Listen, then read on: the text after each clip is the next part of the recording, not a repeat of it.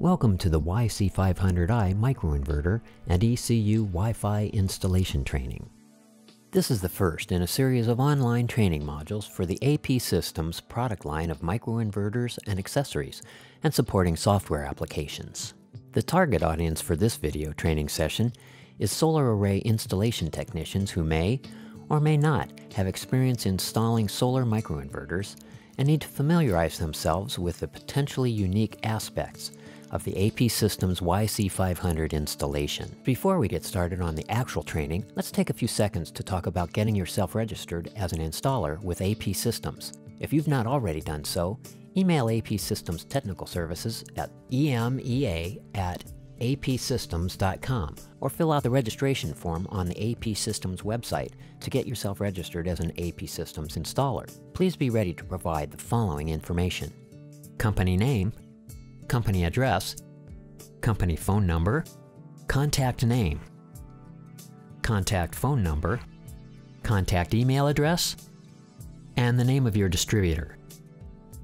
You'll not be able to set up your customers with online monitoring without being a registered APsystems installer, so it's critical that you get this done before completing an APsystems microinverter installation.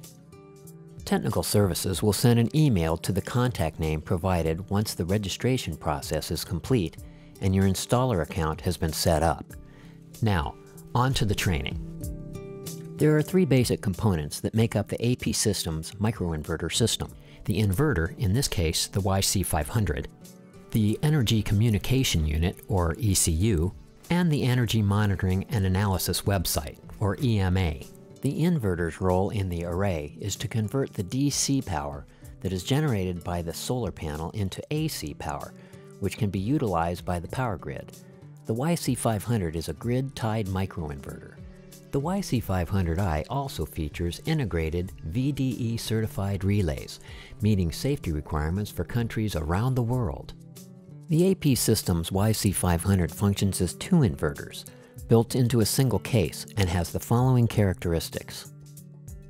It's a single-phase inverter, but given its architectural flexibility, it can also be used in both single-phase and three-phase applications. The YC500i operates at 50 Hz, 230 volts, has an IP67 enclosure, and operates with two independent MPPTs and integrates VDE relays. The maximum number of units per 110, 230 volt, 20 amp on a circuit is 7, or a total of 14 PV modules. The YC500 uses the Power Line Communication, or PLC protocol, to communicate with the Energy Communication Unit, the ECU, and while the warranty varies depending on pricing, it has been engineered for a design life of 25 years. The ECU collects and stores the performance data from each of the microinverters and sends it to the APsystems database so that the array can be monitored via the internet. The ECU, while optional, is an essential component of the remote monitoring system that should be thought of as the gateway to the performance information that can be retrieved from each inverter and its assigned PV modules.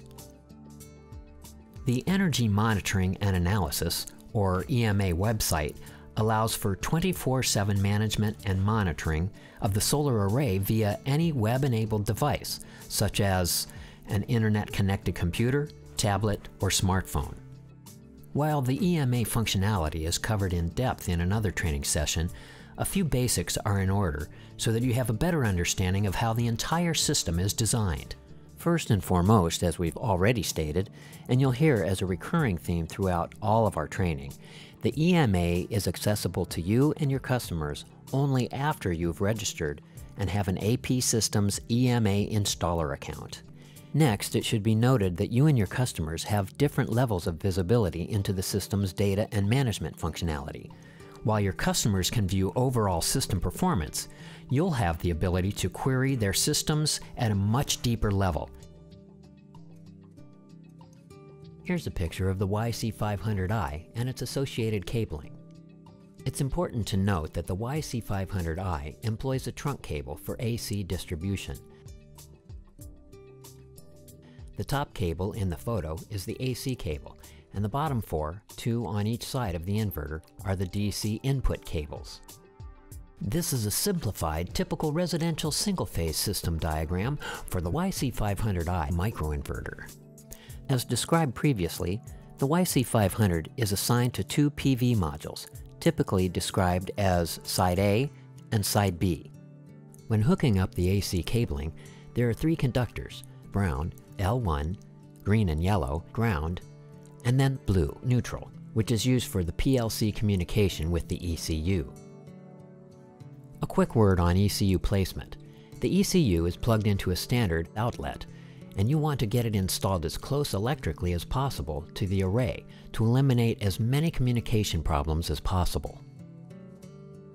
Again, as review, the maximum number of units per 230 volt, 20 amp on a circuit is 7, or a total of 14 PV modules.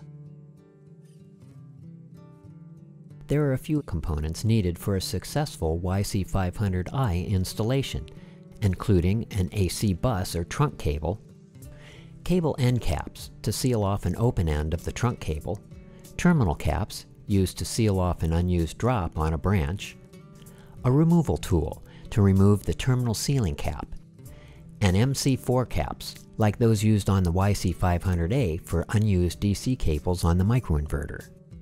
The YC500i is compatible with both 60 and 72 cell PV modules, with a voltage range of 16 volts to a maximum of 55 volts continuous. It requires 22 volts to energize. Anything below that voltage level on the input side of things, and the inverter will not power up. Okay, with all the background information out of the way, it's time to start walking through the actual installation procedures. First step. With the racking system installed, lay out and mark on the racking where the YC500s are going to be installed, keeping in mind where the PV module junction boxes are going to be located and avoiding any other possible obstructions. Then go back and install the inverters using your marking as a guide. Do not mount the inverter where it'll be exposed to direct sunlight. Under the PV panels is preferred, where the panels are providing shade for the inverters. While the YC500 is designed to tolerate extreme heating conditions, we've found that operating in direct sunlight will quickly push those limits. Just as a note, as a safety measure and out of self-preservation, the YC500 will shut itself down when it reaches the upper limit of its operating temperature range. And it is extremely important to allow at least 2 centimeters from all surfaces of the inverter. This spacing is important for cooling airflow to reach all surfaces of the inverter. The next step is making sure that the inverters are properly grounded throughout the system. A note about grounding. The YC500i has a ground wire integrated into the cable. However, code may require an external ground. Depending on your jurisdiction, and it's always best to check with your local inspector to get their ruling on the subject, you can either use a grounding washer when attaching the inverter to the rail of a well-grounded racking system, or you can use the grounding lug on the YC500i to string code-approved wire to an appropriate system grounding location. The next step involves installing the AC branch circuit junction box in a suitable location, as close to the end of a branch of modules as possible. Make sure to wire the conductors. L1 is brown, ground or protective earth is green and yellow, and neutral is blue. With the inverters mounted on the racking system, the grounding all sorted out, and junction boxes installed in the appropriate locations, it's time to connect the microinverters together on the AC side. For the YC500i, plug the AC female connector from the microinverter into the male connector on the trunk cable.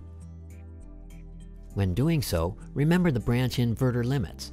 The maximum number of units per 230 volt, 20 amp on a circuit is 7, or a total of 14 PV modules. Also, a word of caution when making these connections. Do not string the AC cabling so tight that it is placing a stress on the connection points. Once the AC connections have been made, you're ready to move on to the next step, installing the protective end cap onto the open female AC connector on the last inverter in each branch circuit. Place the PV modules on the racking system. Connect the DC leads from each of the PV panels to the microinverters, making sure that the connectors are securely snapped into place. The LED on the microinverter will flash green 3 times when DC power is first applied, indicating a successful connection. This startup indication only happens when the DC power is applied to the first side of the connected inverter. Check the DC connectors if you don't see the green startup LED flash. With the PV modules and inverters in place, and all connections thoroughly checked to make sure that they're secure, you're ready to energize the system. First, turn on the AC circuit breaker associated with each microinverter AC branch. Next, turn on the main utility grid disconnect. Note, as a safety precaution against potential islanding, the system will not start producing power for a full 5 minutes after it detects the presence of the grid. Now that the system is energized, a few words about the inverter LED indicator lights. The inverters have a number of LED indicators that are extremely useful in determining system status beyond system startup. Assuming all is good with the system once it has been energized, the LED will flash green slowly, every 10 seconds, meaning the inverter is producing power and communicating with the ECU as expected.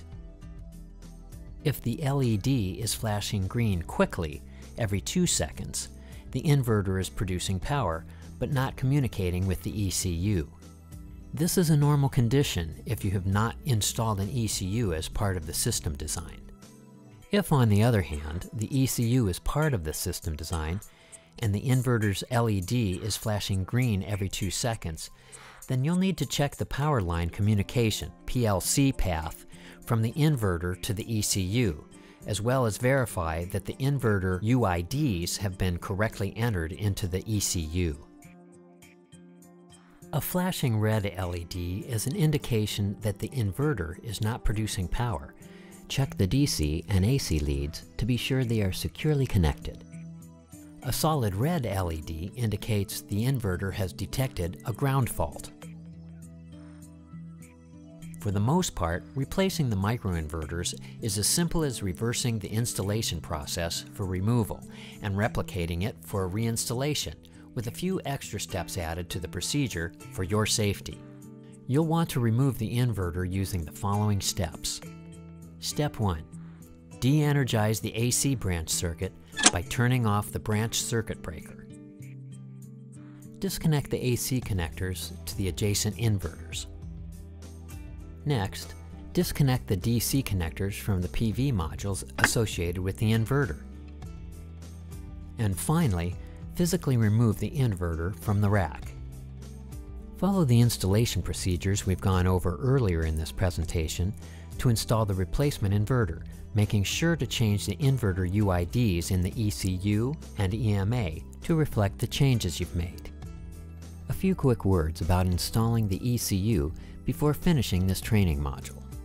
As mentioned earlier, the ECU collects and stores the performance data from each of the microinverters using the power line communication, or PLC protocol, and sends it to the APsystems database via an internet connection so that the array can be monitored online. The ECU, while optional, is an essential component of the remote monitoring system that should be thought of as the gateway to the performance information that can be retrieved from each inverter and its assigned PV modules. Before jumping into the actual installation of the ECU, it's important to understand that the ECUs must be programmed with the inverter UIDs, and this can be done before, during, or after the installation.